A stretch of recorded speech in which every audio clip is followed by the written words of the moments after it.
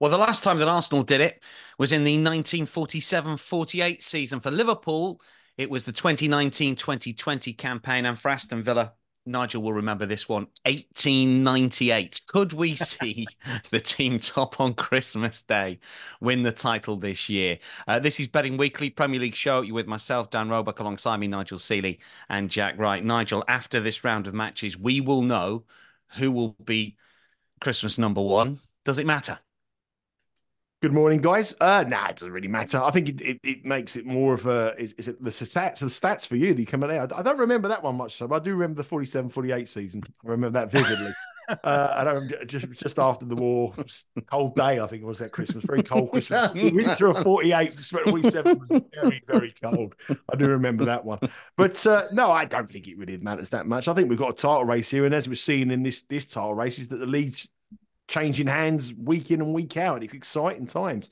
Usually with Christmas, we only have two teams that can win it. So Christmas, when they get to Christmas and they're top of the list or top of the table, then that makes a bit of a factor because they could usually sometimes be 5 or 6 points clear, or maybe sometimes even bigger. This time around, we've got 4 teams in with a genuine title race, 5 if you count Spurs, which they're not out of it. And we will see the lead at the top of the table changing throughout the new year. And I think it's going to be more important who's top at Easter rather than who's going to be top at Christmas. 45% of the teams, Jack, top of Christmas go on to win the league. We've had 124 years of the English top flight, plus 122 in betting terms. Should we just blindly back whoever's top next week? What are your thoughts on it? No, not at all. Nigel's absolutely spot on. Same thing. Yeah, really excited. The fact that we've got a really interesting title race here with a couple of new names in the mix, or certainly one in Aston Villa who have been sensational this season, continue to get wins. Manchester City, we wait to see if they can turn it on like they normally do once they come back from the Club World Cup. And Arsenal, Liverpool, again, as I said, it's nip and tuck at the top. So really exciting stuff. And there's some value to be had, and we'll see that continue as the new year starts. Yeah, City can't be top, of course. Arsenal can be. Last 5 times that they were top at Christmas, they didn't win the league. Liverpool have done it more recently. Title odds: City plus 125, Arsenal plus 250, Liverpool plus 275, Villa plus 1400. We've danced around the title odds all season. We keep looking at the City price drift out. Nigel, are they bettable yet? I mean, I know that we both like Liverpool and Arsenal, obviously second favourites at the minute. What do you make of the Man City price off the back of their latest a game which they dropped points in last weekend? One way I look at it is if Man City changed positions with, say it was Arsenal in Man City's position, what price would Arsenal be? 10 to 1? Maybe 12 to 1? Yeah. What price would Liverpool be in Man City's position? Similar price, 10 to 1, 12 to 1. So they're no value at plus 112. Everyone just expects they're going to do what they did last year, but that was a Haaland that was fit. Clearly got an ankle. He's got problems with his foot. We think there's doubts about the team. And, to go on them runs that they did is very hard. And they're going to have to go on one of them again. And it's a tougher Premier League now at the top. There's 3 or 4 contenders, 5 contenders. As we said about it to get and they're just throwing away leads like they never have done before. There's something not right. Defensively, I've said that there are shambles.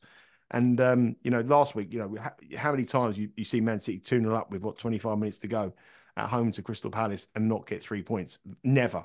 And, I could, another bet that we should have cashed with the -2, a push at least we should have got. There's no way that could have happened, but it did. So you got to put yourself into the position of what Man City is. And I think everything has to go right for them to win. And they could be really far off the pace when they come back from the club championships. And they've got a European Cup to defend as well. So no, not for me. Is there any value elsewhere at the minute, Jack? Do you think the price is about right? I mean, from a Villa point of view, I mean, I know they were given a helping hand at Brentford last time out with a red card and they were losing in that game, but just to win it, just signifies maybe that they are, made of maybe sterner stuff than perhaps we think. Yeah, they keep winning.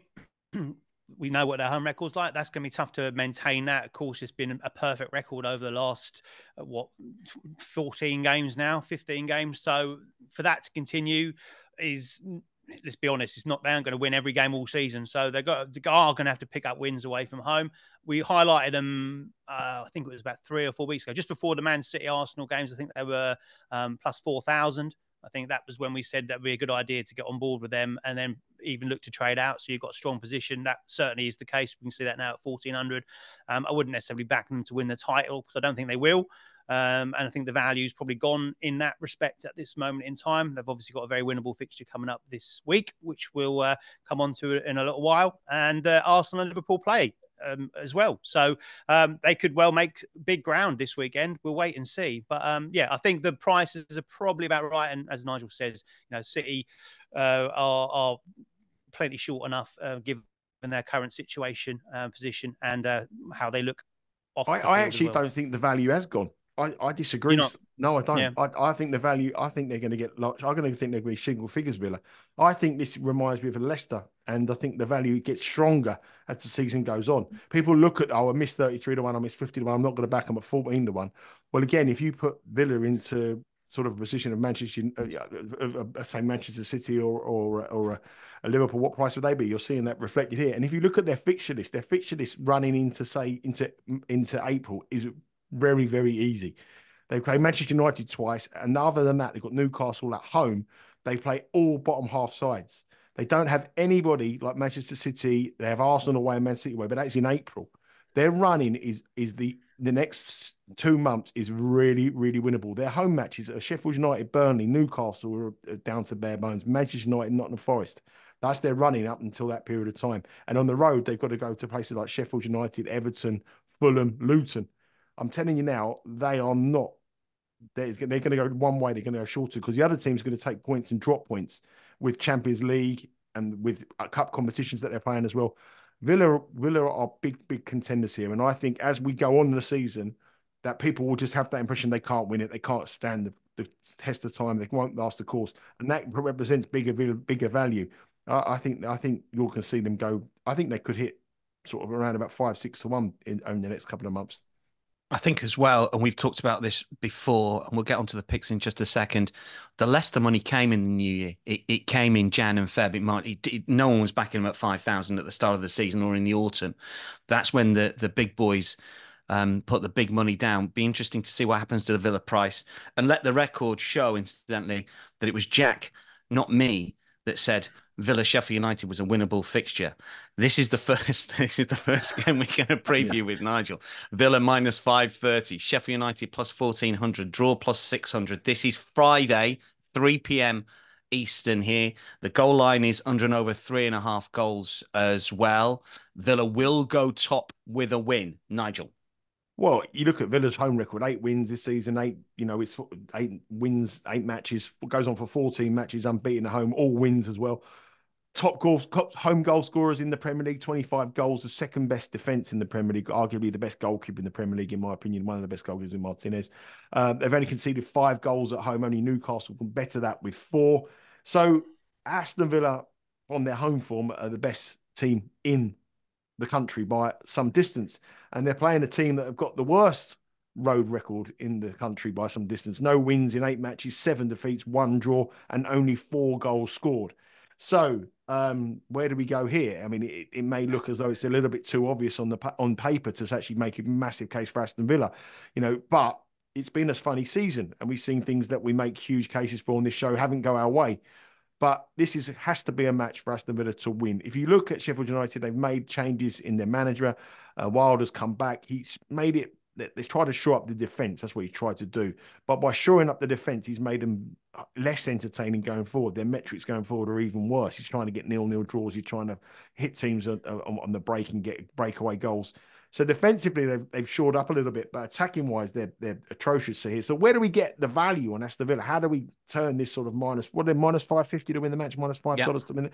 How do we turn that into making it an attractive price to get some value? And I've gone back to something I didn't want to do, but I had to on this occasion. I've gone back to the same match parlay, the same game parlay, or for an old money, it's the win to nil. So I'm betting Aston Villa to win the game in the parlay and under half a goal for Sheffield United. So Sheffield United not to score, Aston Villa to win to nil. And that enhances your prices to minus 110.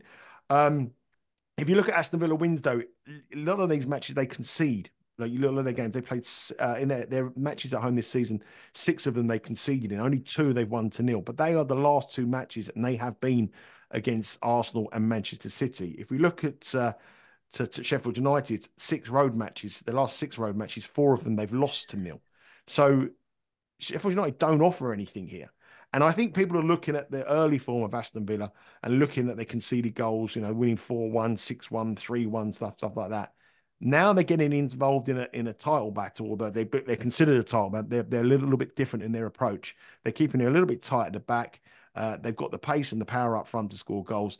And that back 4, back 3, whichever they decide to play here, has got something about them. And they're young, they're gaining in confidence week in and week out. And I do not believe that Sheffield United have the capability to score here.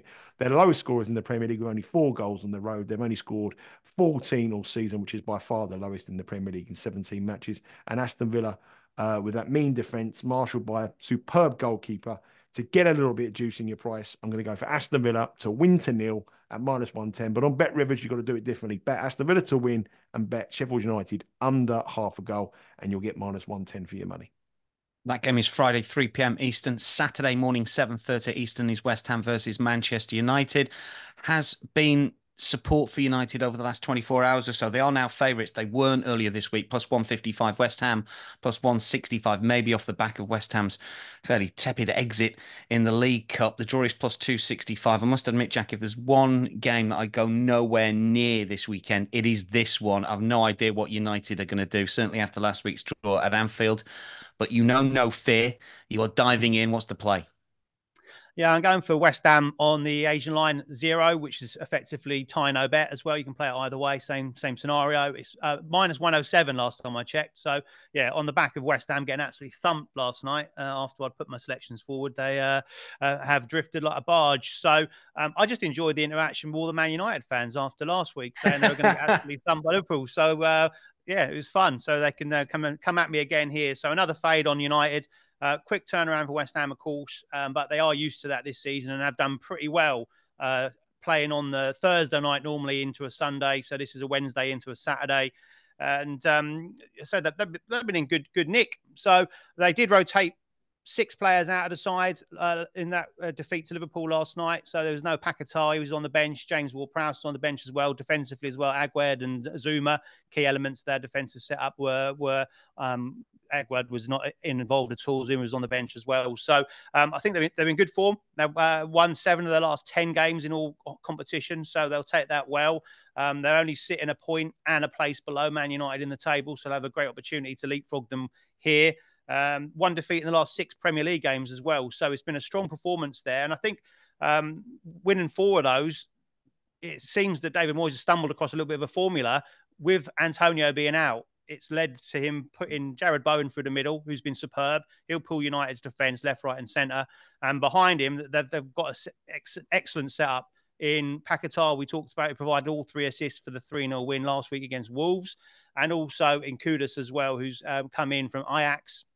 And starting to perform like we've seen him at the World Cup this time last year and in Eredivisie as well. So that's superb. And I just think that with United, you say you don't know what you're going to get. They have generally this season kind of shown glimmers of hope and followed it up with an absolute awful performance. I felt that they were going to get themselves up, a little bit of siege mentality in that Liverpool performance, the fact they were going to Anfield. But they did kind of get battered through the 90, conceded 34 shots in that one. West Ham won't do the same, but they'll play a different setup and a different style. So they won't go at United. They will certainly look to sit deeper and then look to try and pick United off as they come forward. But yeah, I just feel that this suits West Ham. They did win this this fixture last season, 1-0. That was as recently as May. So not too long ago at all. And I think they have got the ability to do that. United don't travel well to West Ham. They've only won 2 of their last 6 trips there.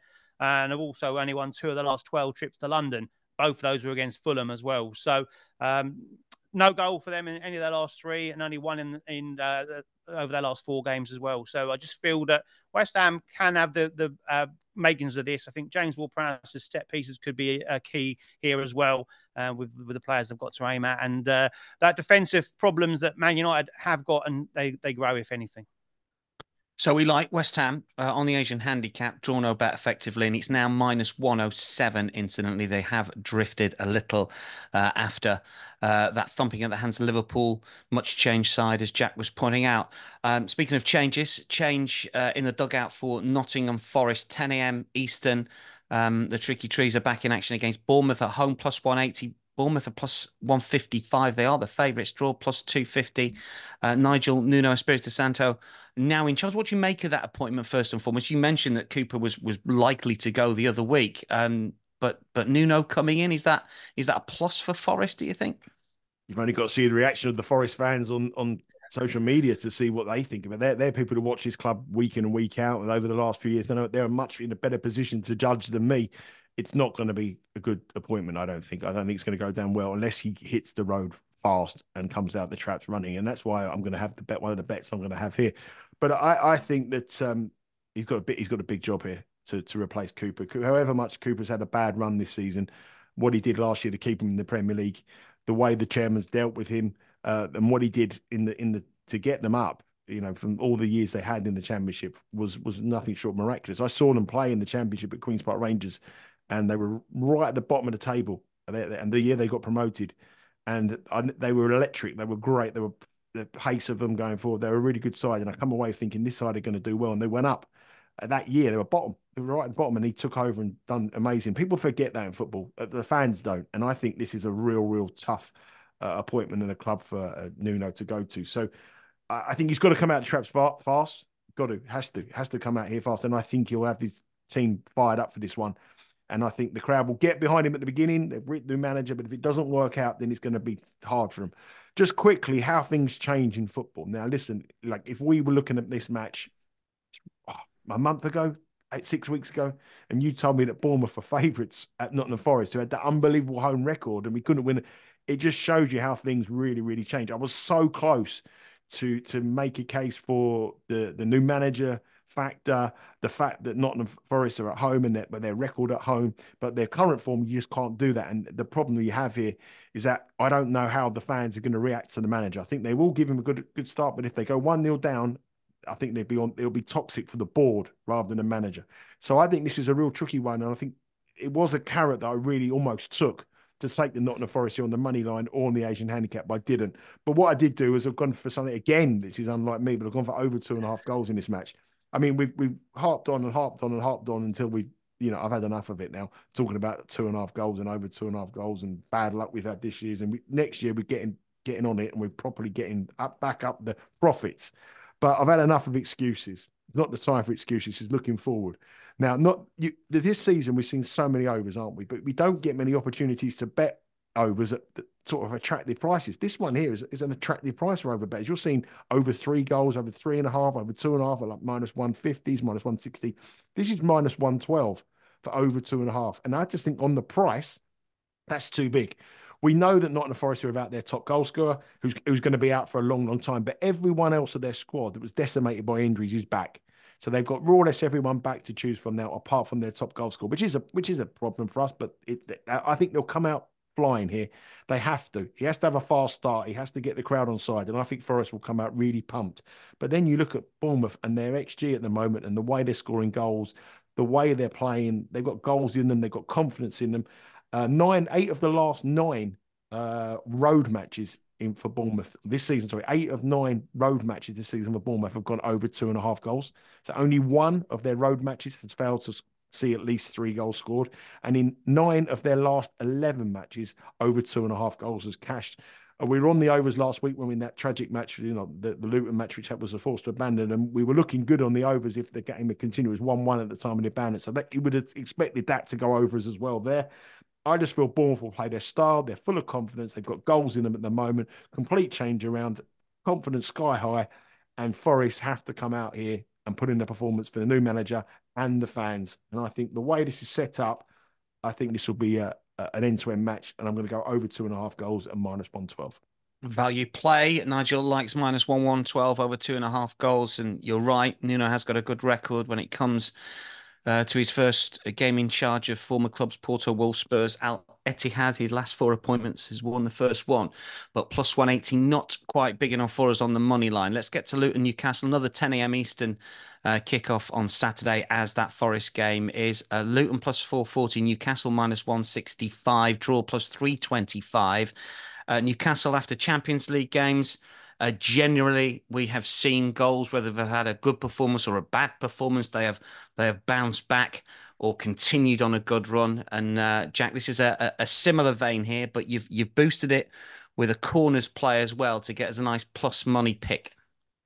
Yeah, I did identify over 2.5 goals here, and the price just got a little bit too long for me to put forward. And I was also conscious if it was going to continue to go that way, then by the time people got to watch and listen to this, then it would be a little bit of an unbackable price. So I put the proviso in, or the extra juice with the over 2.5 Luton corners as well. If this price for over 2.5 goals is anywhere near minus 125, then I'd play it as a single. But as I say, I've got that backup, and obviously this will be recorded as such for this selection. So over 2.5 goals, over 2.5 Luton corners, plus 130. The play. I fancied Luton to get something out of this. Obviously, Nigel's touched on it already. Absolute devastating scenes to watch last weekend with Tom Lockyer going down. Hopefully it seems that he might well be on the road to recovery from that. But I think that's going to galvanise Luton even more than what we've seen already. At home, we know what we get from them. Real atmosphere in a little bit of a shoebox of a ground. The Toon Army is obviously going to be there as well for this one, packed into that away end. And this should be an absolute cracking atmosphere as a result of it. And I kind of fancied Luton to get something out of it. Newcastle again, midweek, another heartbreak for them, another late goal conceded to knock them out of the cup, eventually on penalties as well. So how do they respond? We saw them do that in a similar fashion as far as getting the game against PSG a couple of weeks ago. So I couldn't quite pull the trigger on Luton on this one. You can get them on a +1 Asian handicap because I just haven't quite got that confidence in them at this moment in time. We know Newcastle could go there and run amok really with the players that they've got. One thing Luton do is concede lots and lots of chances, most chances in the box. They also concede quite a lot from crosses as well. Two areas that Newcastle excel, be it Wilson, be it Isak. They're the most clinical strikers in the Premier League this season so far. In Trippier, they've got one of the best deliverers of a ball from wide areas, be it a set piece or from open play. So I think they will get plenty of chances against Luton, which certainly lends itself towards the reason I've gone for over 2.5 goals in it. No clean sheet for Luton so far this season either. Over 2.5 goals is cashed in the last 3 at Kenilworth Road and also in 5 of the last 8 across the whole season. 6 of 8 Newcastle away games as well. They've conceded 2 or more in the last 5 away games too. So Luton tend to score goals. They've scored in 7 of their 8 home games. And let's not make no bones about it. They've faced the best sides in the league. City, Arsenal, Liverpool, Tottenham, all been to Kenilworth Road. Tottenham, the only one to keep a clean sheet against them. And that was possibly down to the fact they were down to 10 men and having to be a bit more backs to the wall against them. So, as I said, I think Luton will score. I think they'll also concede. So therefore, we only need one more either way round. And I can just see goals in it, given the support behind both sides for this one. So over 2.5 goals there is a fairly solid selection. And then juiced up, as I said, with corners. Luton, 3 or more corners in all 6 home games so far this season. And so all 8 home games so far this season. They got 6 corners against Manchester City, which takes them doing in their last home game. So as I said, they played some of the best sides in the league and always won enough corners for this bet to land. And as far as Newcastle is concerned, they conceded 3+ in 7 of their 8 away games. The only one that didn't was that Sheffield United debacle, which was an 8-0 win for them. And Sheffield United still got 2 on that day as well. So that's just to add that little bit of juice, just in case that price has gone. But that's my thoughts behind it. And that's the reason why I've played that same game parlay rather than the straight up play. So if it is backable, certainly get on that. So minus 125 would be a play for me. But for the purpose of the show, over 2.5 goals, over 2.5 Luton corners at plus 130. Wolves versus Chelsea next at 8 a.m. Sunday Eastern. Wolves plus 280, Chelsea minus 104, draw plus 270 here. Chelsea have lost their last 3 on the road in the league, but off, Nigel, the back of that shootout success over Newcastle in the League Cup to get them through to the semi-finals. Again, they're inconsistent. What do we like in the game at Molineux between Wolves and Chelsea? Well, I think Chelsea, they're a team that you just don't know what really, I mean, what do you make of them? I mean, we're almost halfway through the season and you asked me about Man United, Chelsea and perhaps West Ham. I wouldn't know what to expect week on week. I mean, they're just I haven't got a hand on them at all. I mean, you can't trust them with any money. You don't know if they're going to put in a brilliant performance. I mean, everyone remembers Chelsea's performance against Manchester City, that that 4-4 draw, and then the win against Tottenham as well. But obviously, down to 9 men. But other than that, what have they done? They've done pretty nothing, haven't they? They're very fortunate to get through to the semi-finals against Newcastle, a Newcastle side that were just running on empty, weren't they? The amount of football they played over the weeks of time. So I'm going to oppose Chelsea here in some kind of capacity. Chelsea have got a really bad record against Wolves. They've only won one in the last 5 recent record. They've only won in the last 5 matches here at Molineux, and in 6 matches in total, including games at Stamford Bridge, they've only won 1 as well. So Wolves have been a bit of a problem side for Chelsea. If you look at this current crop of teams compared to the last sort of 6 seasons or the last 3 seasons, I would definitely say that this is probably the worst Chelsea team squad we've seen.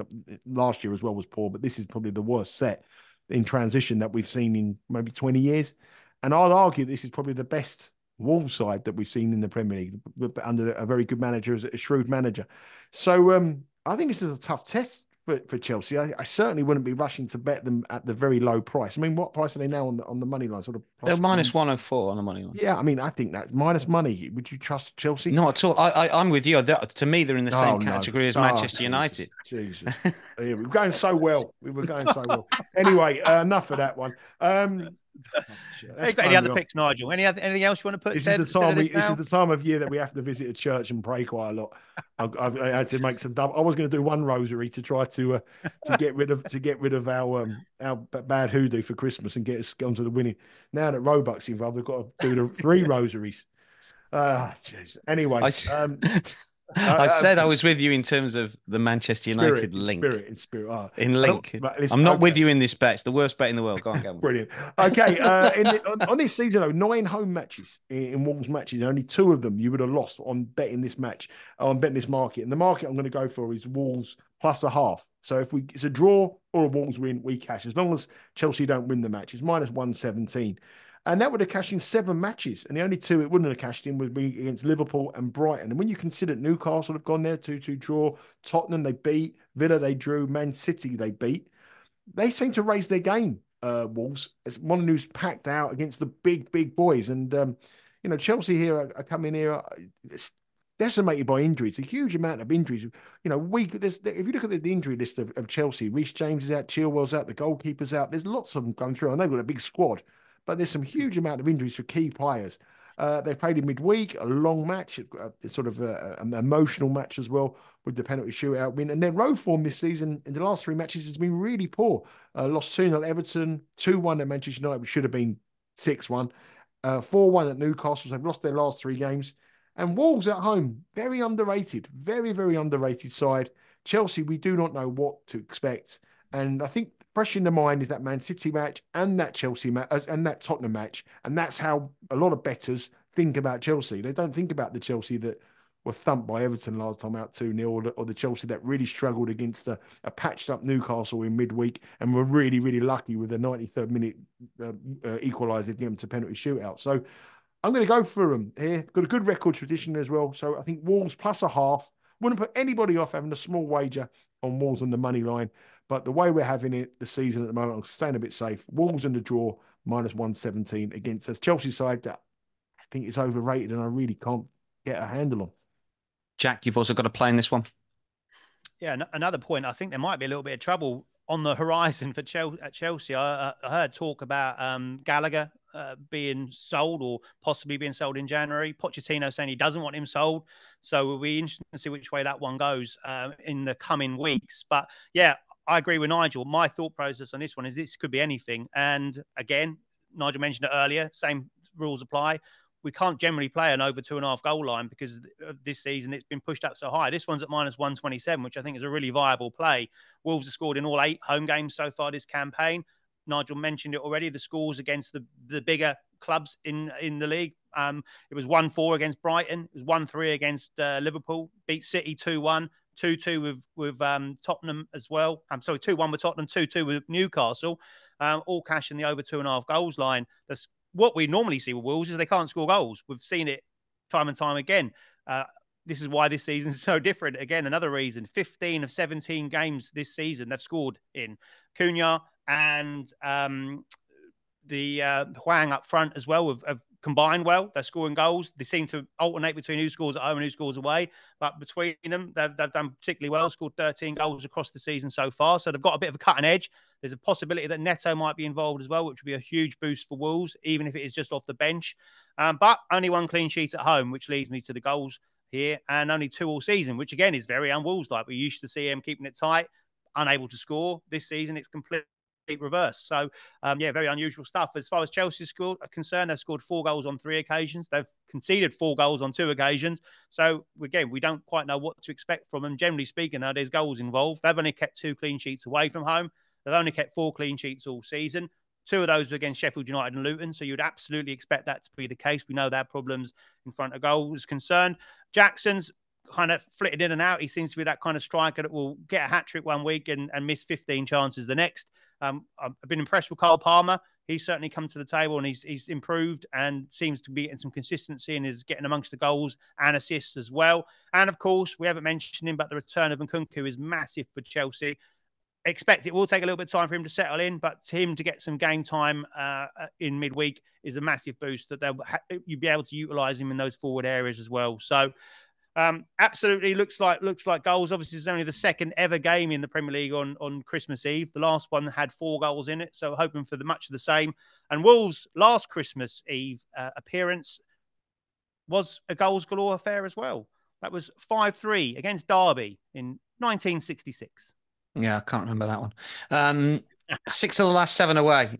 Chelsea have conceded in the first half, so it might be decent for a trade. I was just looking at the parlay for the boys' picks as well. Plus 270 over 2.5 goals and Wolves or tie. Effectively, you can parlay that up. Same game for plus 270 if you want to go in big. As Nigel points out as well, though, Wolves on the money line, I don't think the worst bet at plus 280. Got to get your thoughts on the big game of the weekend before I let you escape. It's at Anfield. It's Liverpool against Arsenal, 12:30 Saturday. Liverpool plus 138, Arsenal plus 265. Nigel, there has been money for Liverpool this week. There were plus 165 ahead of their League Cup win last night. I mean, could this be a title decider? I don't know. If we think City is still going to fade, these are the 2 most likely to go on and lift the trophy. They've not been in a significant title race between them for a few years. What do you make of this game? If you had a free play, where would it go? Well, I think that's what you've just sort of touched one of the points I was going to make on there, that these two haven't been involved head-to-head in the title race for many, many years. And I think could be quite deceptive if you're a stats better or you're somebody who's sort of using where we are currently in this part of the season.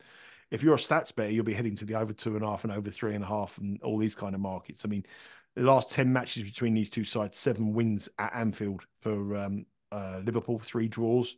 Arsenal haven't won in 10 matches or 11 matches it would have been. 46 goals in those matches, 4.6. Every single one of the 10 has cashed not only over 2.5, it's cashed over 3.5.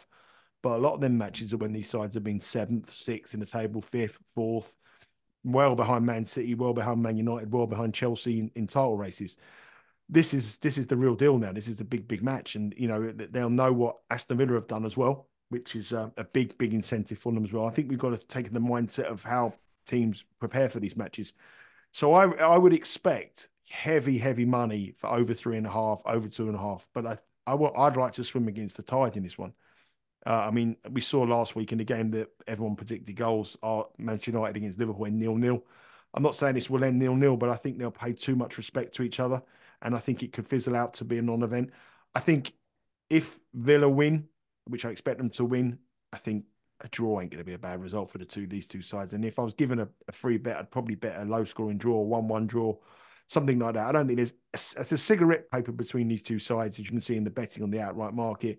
And I just feel that everyone would expect goals. We've had a 4-4 and a 5-5 in the cups between these two as well, not only in the Premier League. So I think the market may just get really carried away and the stats bettors will come out and just go crazy on the stats on the goals. But I think if you break down the importance of this match with Man City not playing as well, I think I think this is a do not lose match for both sides rather than go out and win it. So I would probably swim against the tide and go on the under 2.5. Yeah, 1-1 is plus 575, incidentally, under 2.5 plus 123. Jack, any thoughts on this one? Yeah, I was smiling along to that because it's pretty much everything that I was thinking of as well. I actually nearly looked at this one under 3 goal line was kind of I was toying with, and the prices just didn't quite stack up for me. But I'd done a little bit of some say stats as such for this season. That you look at the big games this season: Arsenal City, Villa Arsenal, Newcastle Arsenal, City Newcastle, all ended 1-0. So tends to be the case that it's that fear of losing in it, and also the respect shown to the other side. When it comes down to sort of top 4 title contenders, then it absolutely does kind of take the sting out of it.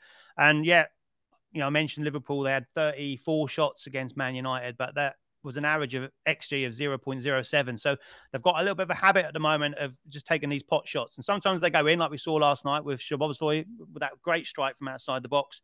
But more often than not, they don't. And I think Arsenal have got a good enough defensive shape in possession and out of possession that they could nullify this sort of misfiring Liverpool attack. I know they got 5 last night, but we're struggling to see them get the best out of Nunez.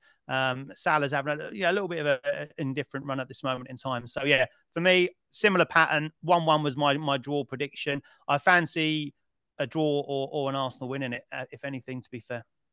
One thing I would say as well, Dan, I think that the other thing is here. I mean, so I'm slightly disagreeing with Jack here. I think Arsenal will go for a draw. I think it'll be a Liverpool comprehensive win, or it'll be a draw. I don't really fancy Arsenal for the win. That's my perspective, my sort of reasoning and prediction of the match. But the one thing I do think will happen, I think that Liverpool will come out fast. I think it will be an absolute electric atmosphere for 15 minutes. I think Liverpool will come out fast, and Liverpool will try to blow them away. I've seen Liverpool blow Arsenal away inside 15 minutes at Anfield before. Going back over time, they've done it in 15, 20 minutes. And I think the bet here is if it's 0-0 after 15 to 20 minutes, start betting the unders at -110, minus 120, -1, that kind of market. Because I think once we get on with the game and it goes deeper, I think both teams will come tactically more, and not the chances will sort of not come about. And I think both sides will come a little bit more happy with the point. So my betting strategy here would be to leave it until 15, 20 minutes in, because I think Liverpool will come out fast, really fast. And I think they'll put the pressure on the Arsenal goalkeeper straight away. And I think he's the weak link. Yeah, it's interesting because Arsenal started fast, didn't they, last season, raced to a 2-0 advantage, then got pegged back 2-2. And we've seen Liverpool do something similar, but Liverpool were in a very different place then. So you've got to think of the game state. You've got to think of the state of the title race as well and the positions that these two teams are in. The boys, a little bit counterintuitive to the recent stats, are looking for unders and maybe 1-0s either way. And certainly in play, if it's 0-0 after 20 minutes, maybe we start to get unders and 0-0s on the correct score. It's going to be a fascinating watch nonetheless. That is 12:30 Eastern on Saturday. Best bets from the boys before we wrap up here. Nigel, what's your best bet of your 3 that you've put up? Aston Villa, same game parlay, win to 0, old money, -110 against Sheffield United. Jack? I'm going for over 2.5 goals in Wolves versus Chelsea, but we really want to know what your favourite bet of the weekend is. Oh, I've not had a look yet. I don't know. I just follow you two guys blindly over the course of the season. Oh dear, you're in trouble. Do you know what? Might be a happy Christmas in your house. The missus is happy with her present. We'll be taking it back Boxing Day. Do you know what? Having listened to you two talk about Arsenal, Liverpool, I think under 2.5 goals would probably be the one. I'm going to be at Anfield for Arsenal, as you know, on Saturday, and I think you've got it right. I think if there's not a goal early on. It'd be an in play sort of 0-0 under 1.5. I think that's the way, because as you say, they both don't want to lose. If they both get a point, they'll inch a little bit further away from Man City, who aren't playing because they're in World Club Cup action. Villa winning might not be here or there, I don't know. But yeah, and as Jack points out as well, the bigger games between the best teams this season, there's not been a lot of goals in it. So there you go. There's my best bet on the fly. That's done us both.